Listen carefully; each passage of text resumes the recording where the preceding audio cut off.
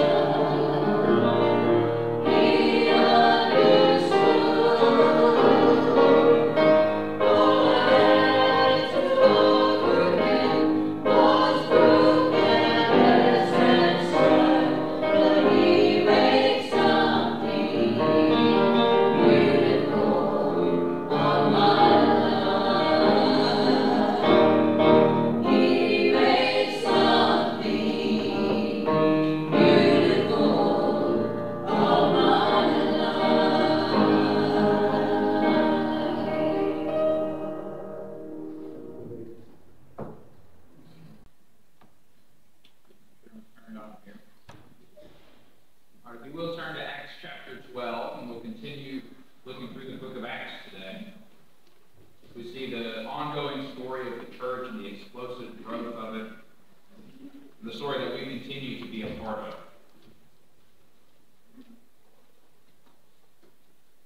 We'll look at Acts chapter 12, starting at verse 20, and go through verse 24. So just a few verses today. But this is the conclusion of the story that we were looking at earlier, looking at last week, with Peter being taken out of the prison, the angel coming and striking him and telling him to stand up, and then Herod losing his prisoner. And he was upset about this. He sends the guards away to their death, presumably, and then he goes on to Caesarea. And we see the continuation of the story, a reappearance of another angel who also strikes Herod, and he becomes eaten up by worms, as the scripture puts it. He became worm-eaten. So we'll take a look here. If you will stand as we read the text of scripture together.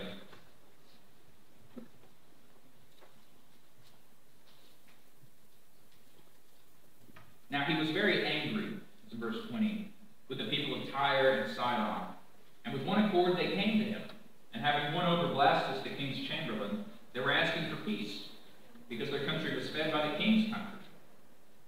On an appointed day, Herod, having put on his royal apparel, took his seat on the rostrum and began delivering an address to them.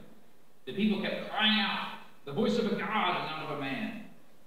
And immediately an angel of the Lord struck him, because he did not give God the glory, and he was eaten by worms and died. But the word of the Lord continued to grow and to be multiplied. Father, we thank you for your word. We thank you for the examples, both good and bad, that we see in Scripture. We ask you, Lord, that you would help us not to follow this way of Herod, this way of anger and pride, which leads to an ignominious and a vile death. But Lord, we ask that you would help us instead to follow the example of the apostles, the example of Peter, ultimately the example of Jesus Christ, who was perfect in humility and perfect in peace. Amen. You may be seated. So we continue to see the story develop, and we're leading up here to Herod. And a few notes on Herod.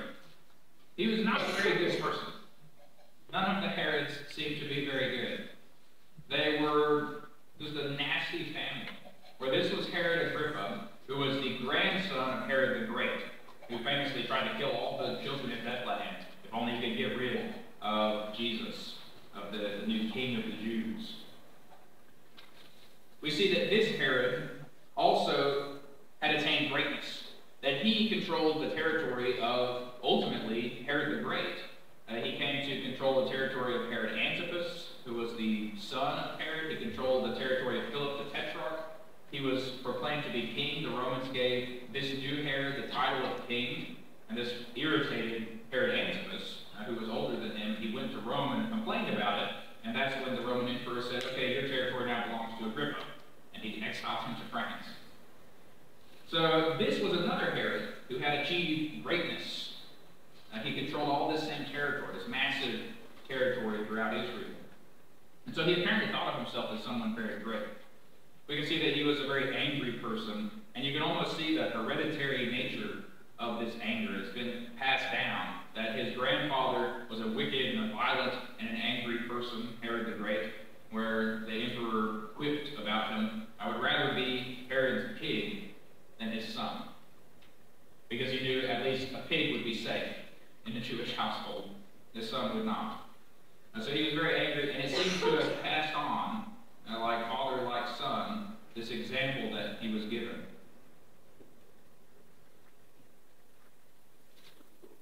Now, at the beginning of the text, it says he was very angry with the people of Tyre and Sidon.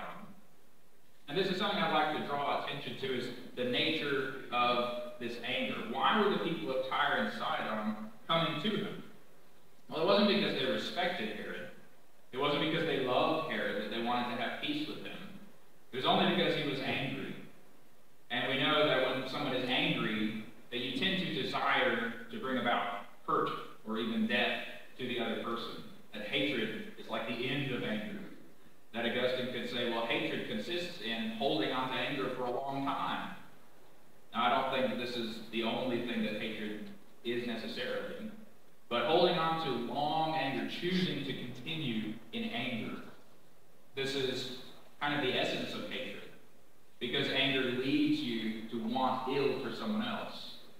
This is something that we can see on a very serious note happening in Israel right now, that this group called Hamas, a terrorist group, has anger and hatred toward Israel in such a way that they even would celebrate over innocent civilians being killed. And they're doing this even right now. This is what anger and hatred leads you to. This is the perfection of anger and hatred. It ends even in murder, such that Jesus could say, if you hate your brother, you have murdered him in your heart. So you are guilty of murder. This is the end of anger. This is an example that we don't want to follow. Says, do not be hasty in your spirit to be angry, for anger resides in the bosom of fools. It says, the scripture in the book of James says that the anger of man does not produce the righteousness of God. We see instead it produces wickedness, produces death and destruction. This is why the people of Tyre and Sidon, they knew Herod Agrippa, this great Herod, is angry with us. And so they know, well, he might take away our food in order to afflict us, to cause us to suffer.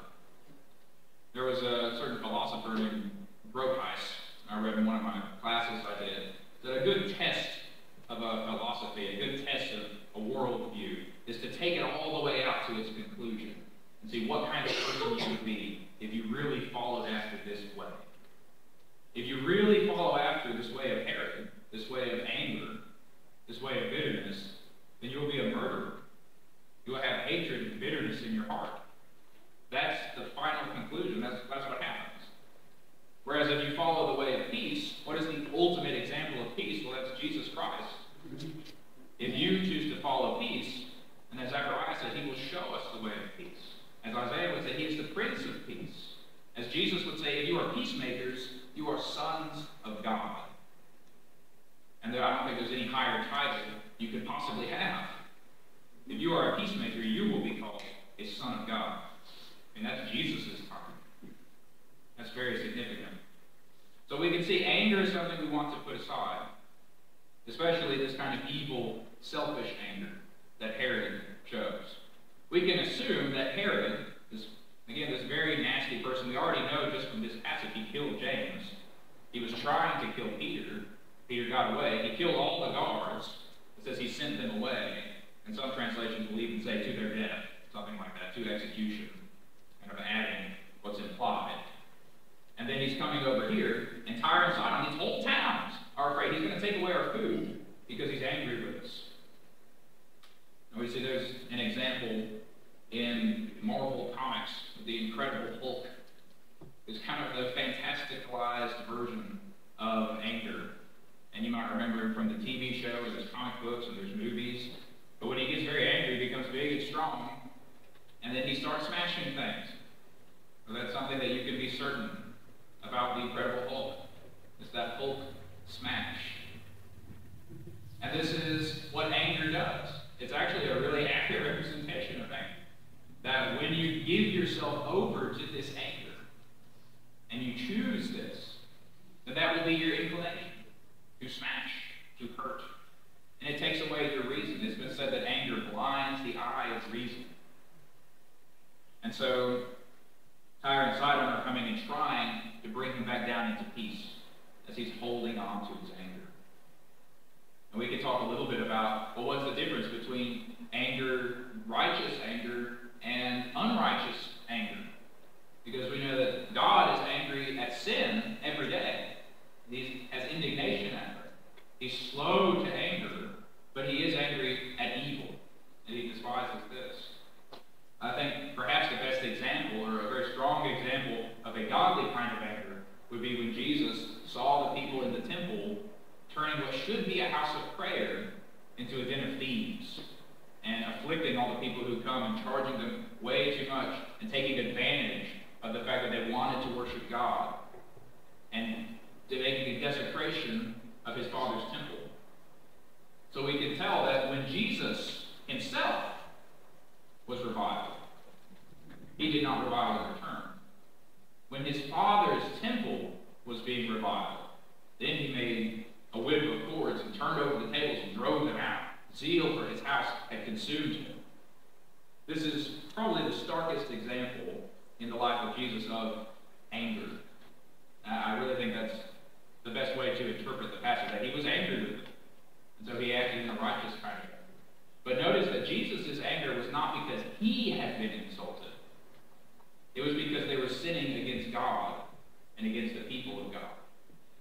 He was angry at wickedness against God.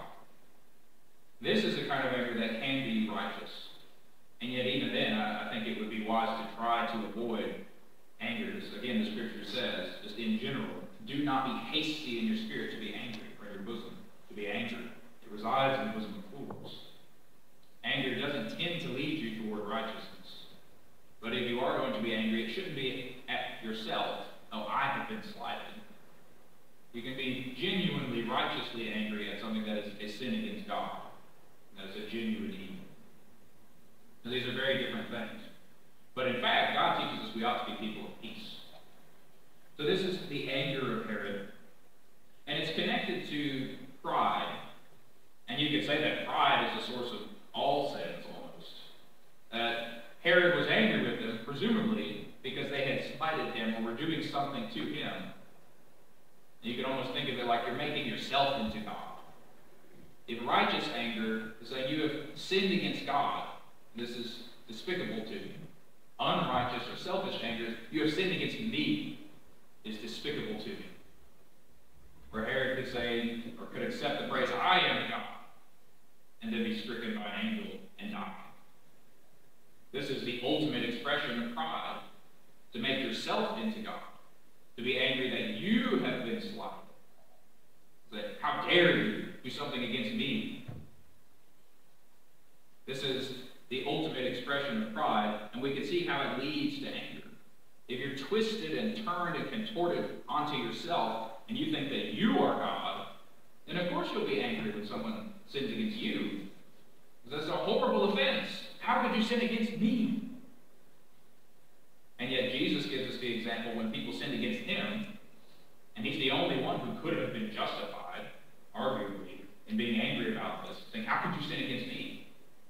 But Jesus, being in the form of a man, being a man, he wasn't angry there. He was reviled, and he did not revile in return. He was persecuted and afflicted and led away to crucifixion. He did not open his mouth. Like a sheep being led to the slaughter, he was silent. And in fact, he prays for the people who are persecuting him. And he sees women weeping. He says, don't weep for me, weep for yourselves. Weep for your children. Weep for what's going to happen to you. And he says, Father, forgive them. They don't know what they're doing. We see the peace and the humility of Jesus contrasted with the pride and the arrogance of Herod. So this pride, this arrogance, it leads to anger. These are both things that we want to remove from our lives. That the church should not be known as an angry people, a selfish and a prideful people. Rather, we should be known as a humble people, as a people who are peaceful and who bring about peace. A few historical notes that we can add about Herod. Well, how do we know he was so prideful? Well, the scripture points out that he put on his royal apparel. And Josephus says, as a first century historian, that he was coming to Caesarea and there were games that were being put on. I believe it was to celebrate the emperor. And he comes into this theater, quite possibly, there in Caesarea. I took this when I was over there. They still put on shows and things. You can see those chairs are not 2,000 years old, but the rest of it is. But he comes possibly into this exact theater. I think there might have been another one a little further down, probably similar. And he's wearing this silver garment. Josephus says it was radiant. The sun was shining off of this silver garment. And we know if this is a theater, then we can suppose there might have been Greek plays that were put on there where a god might show up in the play. And maybe they would have been dressed up in a very fancy way. So this is something you might expect to see. You go to the theater, you see a depiction of a god, and then we see they start crying out, it's the voice of a god and not of a man. And Herod was silent. This is something else that we can learn from this passage, that silence can be consent. And sometimes people will go to you and present something to you, and if you say nothing, then they'll take that as, okay, you've accepted this. You haven't stopped it. We even see in Scripture that if a man's daughter makes a vow, and he learns of it and says nothing, then the vow will remain. On this teaching about vows in the Old Testament, where the father had the right to say, well, no, this is not a good vow that you made. He was going to cancel it out.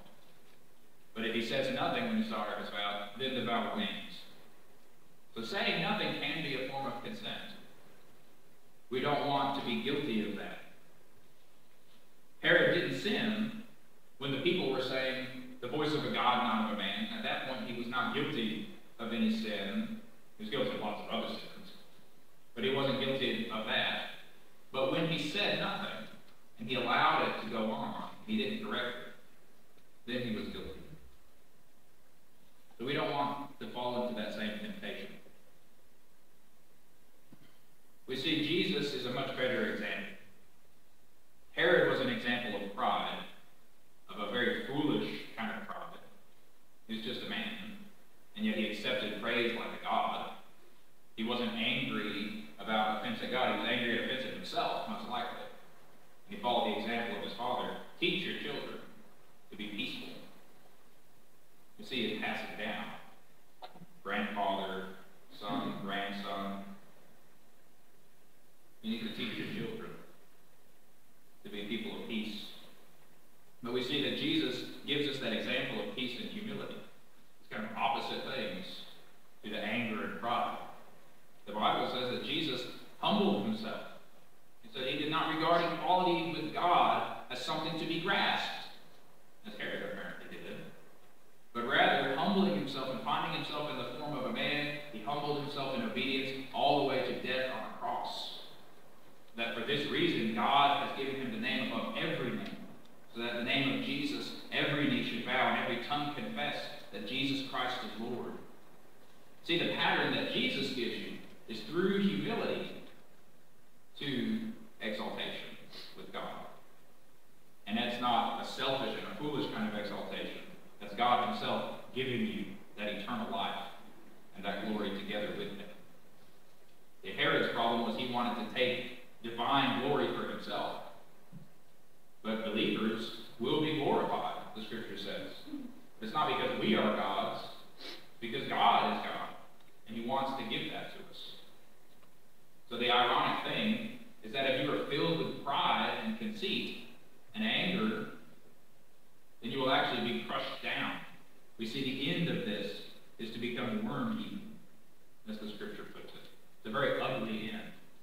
And so the Bible can say that God opposes the proud, but gives grace to the humble.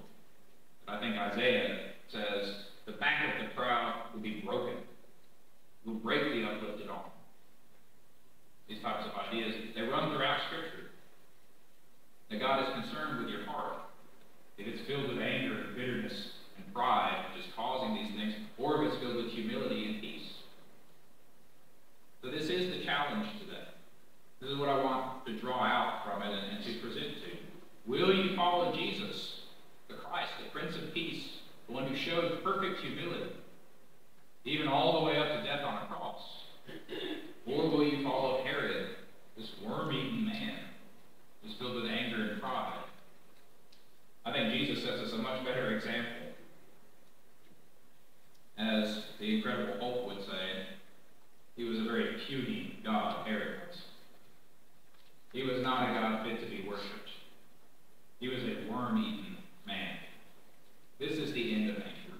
This is the end of murderousness. This is the end of pride, is to become like Herod. We want to follow the Prince of Peace, the one who is humble, and to be like Jesus. So I would invite you to look into your own heart and to see, are you following Herod the worm-eaten, or are you following Jesus the Christ? As we move to the time of invitation,